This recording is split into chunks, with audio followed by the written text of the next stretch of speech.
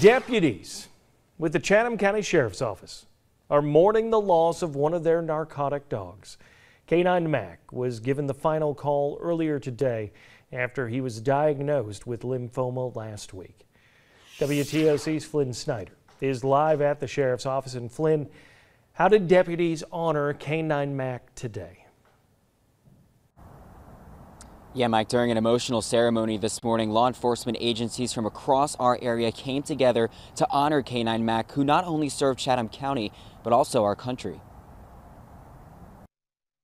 This is the final call for Chatham County Sheriff's Office, Narcotic and Patrol Department, K9 Mac, end of watch, November 26, 2022. The final call went over police radio during an end-of-watch ceremony for K9 Mac. Fellow deputies joined Mac's handler, Sergeant Javier Valdez, to honor the narcotics and patrol dog. This video is from when deputies said their final goodbyes to Mac on Saturday. Sometimes these dogs work so hard, and their work ethic is so strong that sometimes we forget, we think that they're invincible, and they're not. They're just like us. Mac served with Chatham County law enforcement for 3 years, participating in over 300 searches. Before that, he served in the Army, deployed overseas twice. Chatham County Sheriff John Wilcher says the canines and their handlers become inseparable.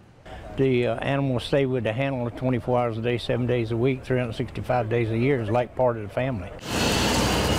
Following a massive procession of police cars, supporting agencies gathered at the sheriff's complex, describing K9 Mac's work as heroic and fearless. Javi and I were called out around midnight to search a container of coal, and Mac did not even need to enter the container. He sat on the door of the container and would not leave it.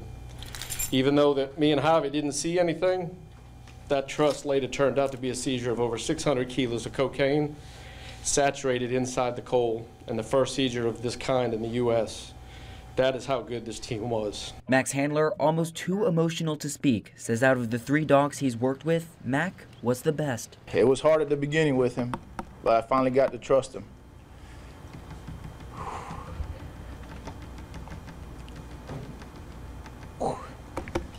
I'll end it with, Bubba, I love you, I'm gonna miss you.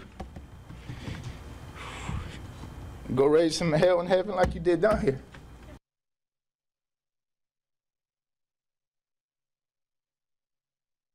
Sergeant Valdez was able to spend the Thanksgiving holiday with Mac before having to say goodbye. Sergeant Valdez will get another dog after a grieving period. K9 Mac was 5 years old. Live in Chatham County, Flynn Snyder, WTOC News.